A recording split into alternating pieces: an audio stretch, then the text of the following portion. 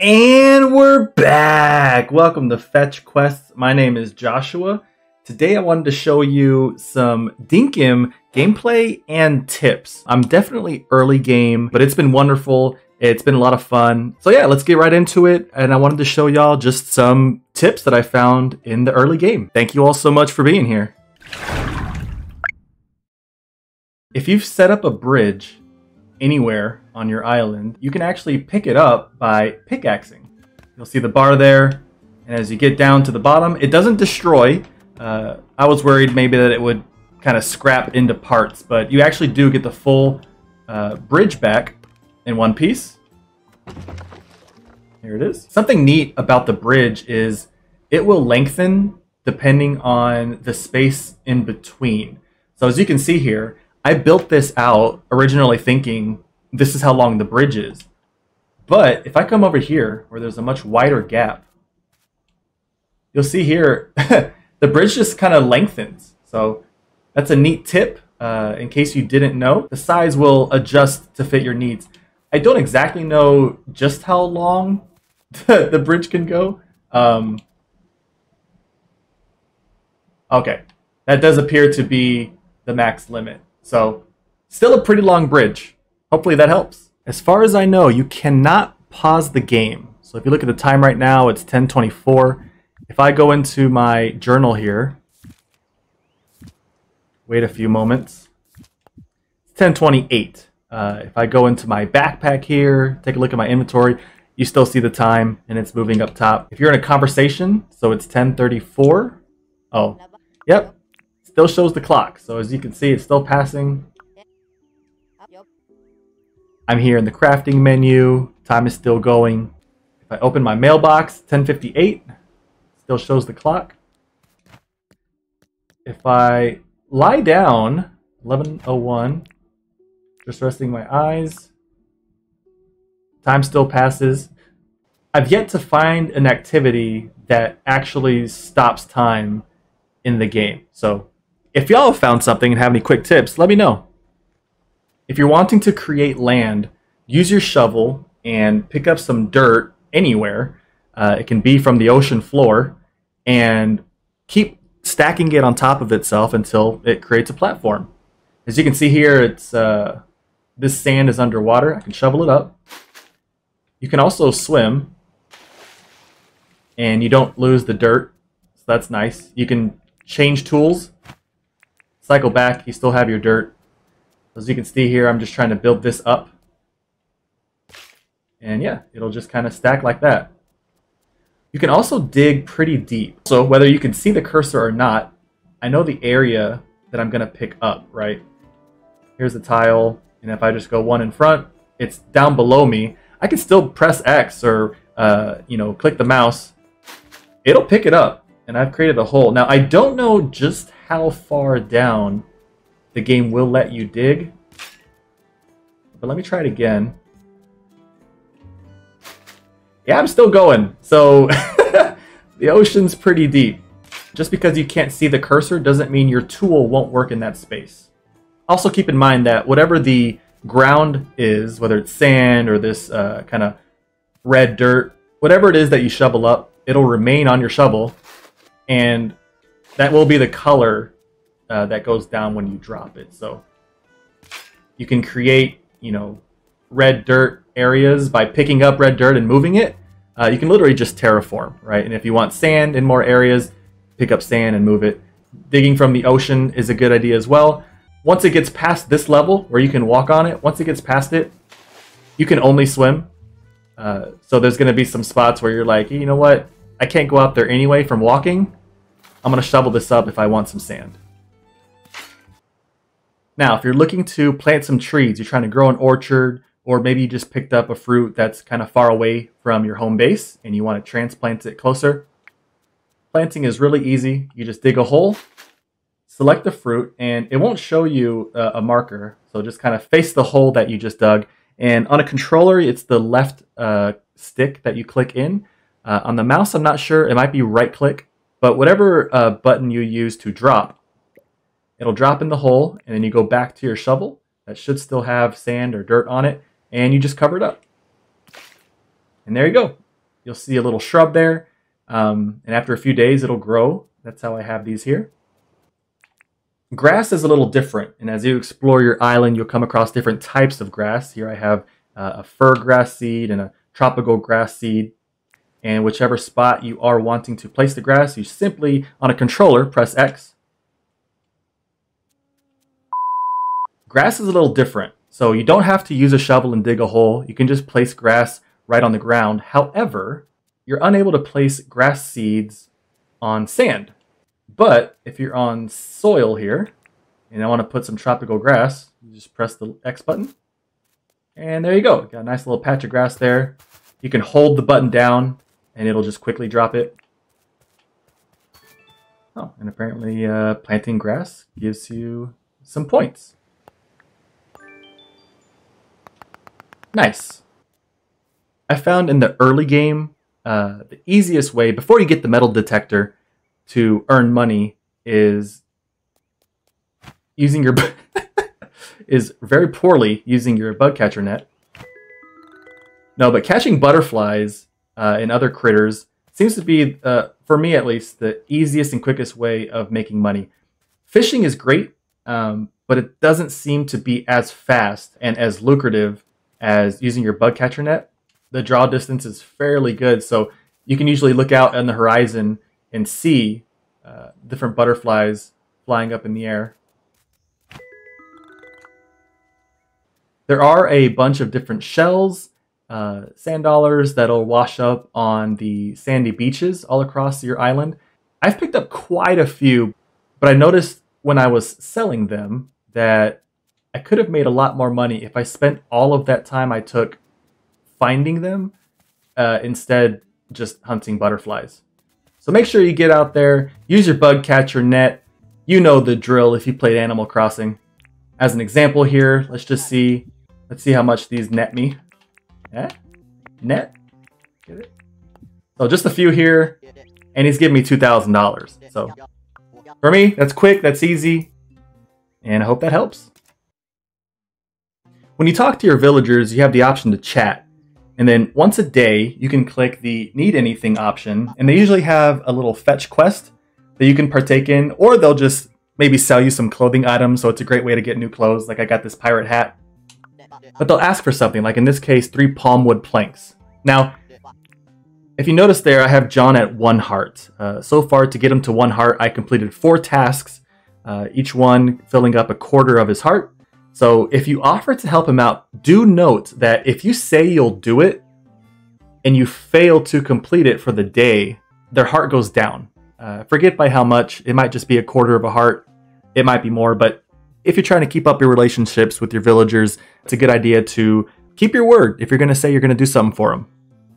You can say that you can't. You can decline the requests, and that doesn't seem to have a negative effect.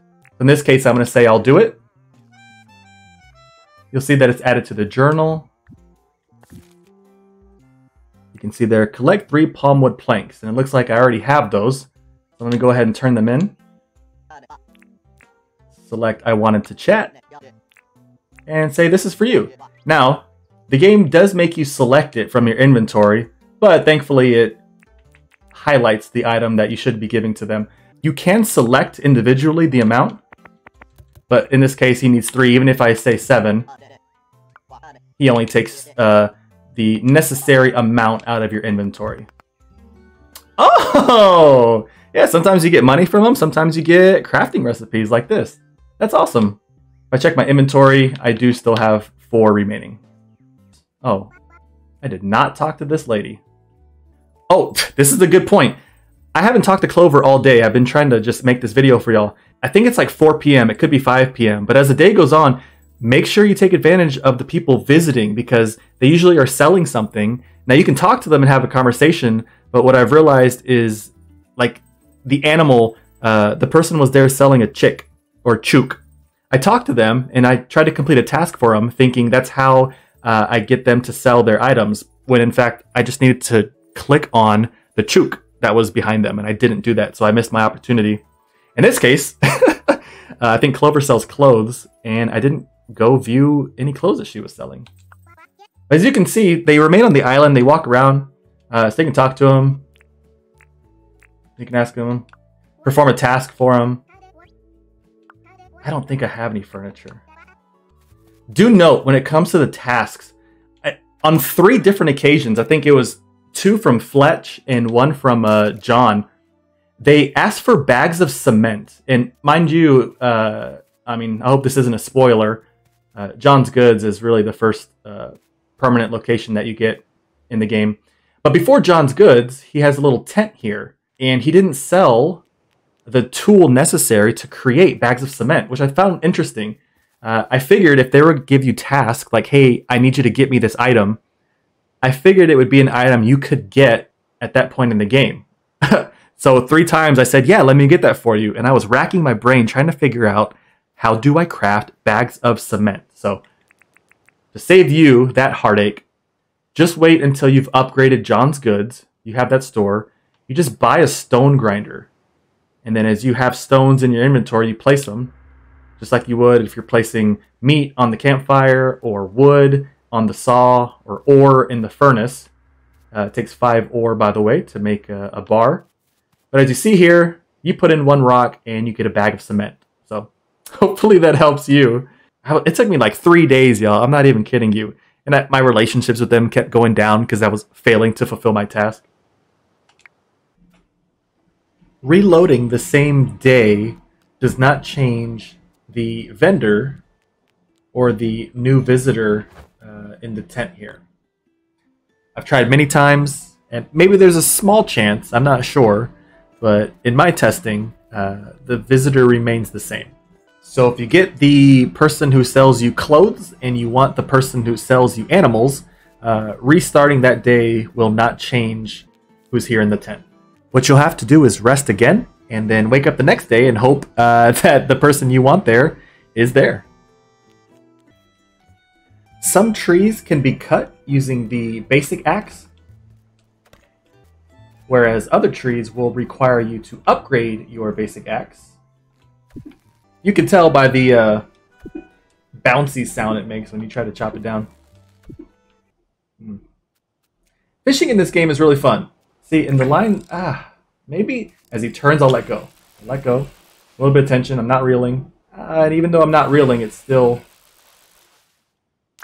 I don't know what's happening. Let's maybe find some easier fish. Is that a thing? Sure, that's a thing. Easier fish. Let's try to catch this guy. Okay. I'm not reeling in. Okay, now I am.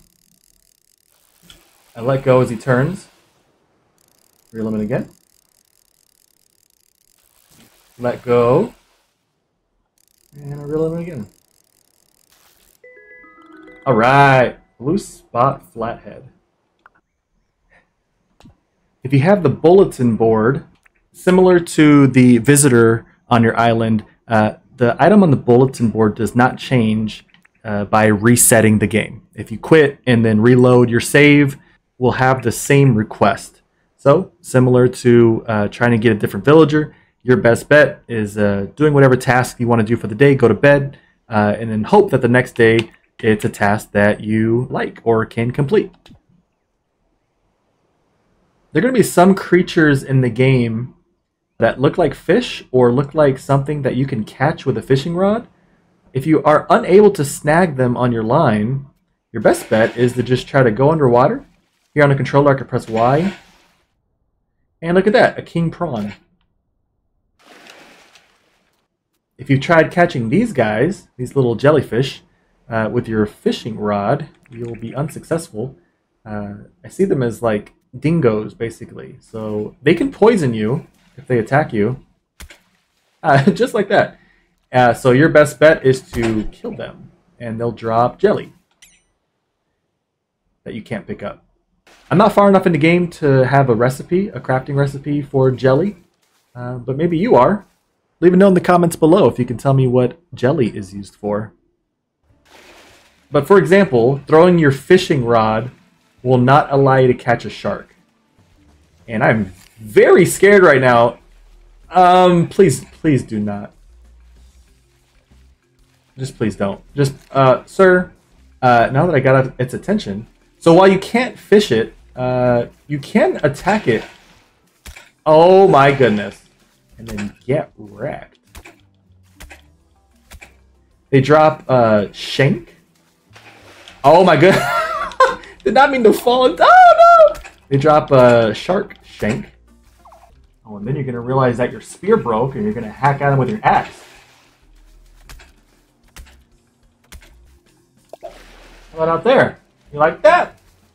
You like that turkey? You don't. I'm doing this for y'all. I want y'all to know that. Ah. From behind. Okay. Check it out. We got some flake. Let's pick up this shark meat. Once you're back on dry land, throw some flake on the Barbie.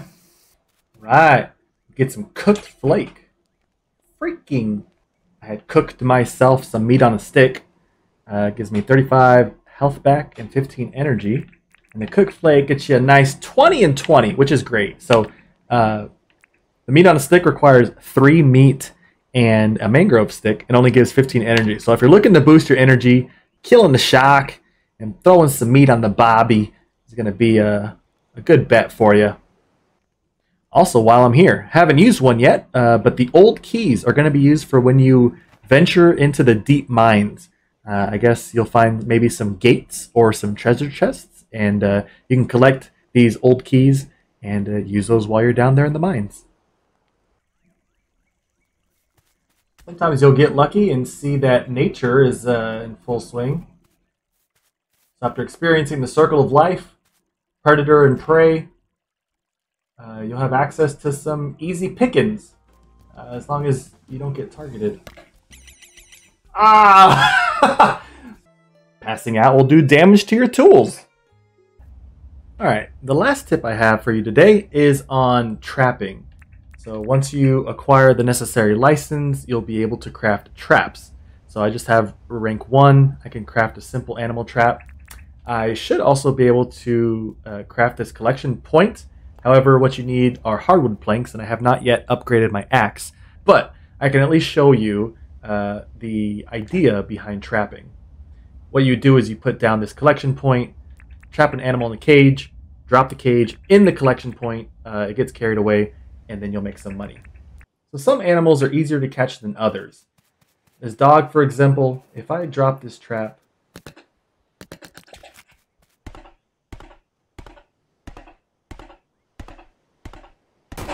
he's going to break out. So when this happens and the animals are breaking out, it's kind of like Pokemon. Catching Pokemon, honestly. We all know to catch a Pokemon, you weaken them, and then you throw your Pokeball. In this case, weaken them a little bit, and then drop the trap. And look at that. He's no longer shaking aggressively. And now you can carry the box, and you drop it wherever you have your little pickup spot. In my case, I do not have one. So you get to be free! Oh, you're not mad at me anymore. This same idea works on crocodiles, and I have not tested on sharks. So we want them really low on health, because I just have a simple trap. It's like having a regular Pokeball, and I'm trying to catch a level 45 Pokemon, you know? Wow, my health is low! Okay, let's drop the trap. See if this works. Yeah, look at that! Very minimal shaking. So, if the drop zone was close, I just carry this crocodile. He looks very uncomfortable. And you can get some money. Alright y'all, I hope you've enjoyed this video. Dinkum is such a blast. If you haven't played it yet or picked it up, definitely do. It's not too expensive. It's available on Steam. You will absolutely have a great time. If you enjoy, you know, life sims, farming sims, Stardew Valley, Animal Crossing type games, this is going to feel right at home for you. It also has a little bit of a Minecraft aesthetic with the blocks, at least that kind of geometry. But thank you all for being here. If you liked the video, please give it a thumbs up. Please subscribe to Fetch Quests for more content. I'll be playing more Dinkum. Let me know if you want more videos like this. Don't forget to go do some Fetch Quests of your own, because sometimes the rewards are worth it. Bye, y'all.